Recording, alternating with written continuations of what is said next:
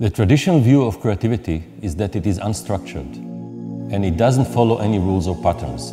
It holds that you should start with a problem and then brainstorm ideas without restraint until you find a solution. Some still think that it is a divine spark. I claim the opposite.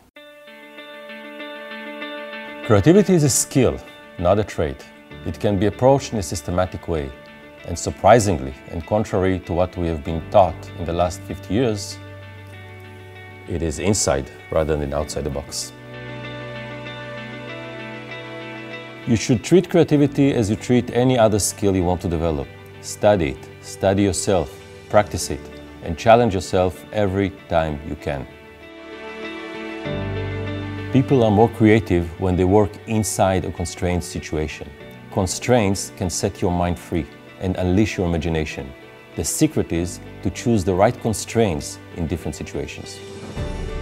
The SIT method structures your creative thought process to first generate these configurations in your head, and then it channels you to find a benefit for that configuration. Done properly, you end up with a creative idea. This is similar to the famous mechanism I often spot in startups. It is not a bug, it is a feature. During this course, I will teach you 5 tools and 3 principles that will open a gate to a captivating world where creativity can become a part of your life. I'm going to help you to make creativity a tool you carry under your belt always. Creative thinking is the holy grail of business thought. It is the beating heart of innovation. It defines us as thinkers. Without it, life would be simply boring.